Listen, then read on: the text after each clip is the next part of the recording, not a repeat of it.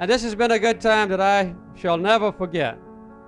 And as the one whose name is on this work crew, I want to say that all of you have made me proud.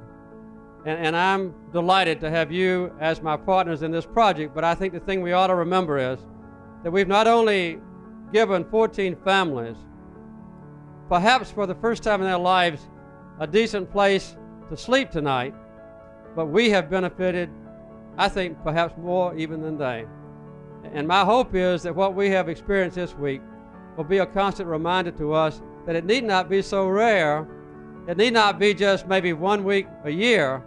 It could be a way of existence.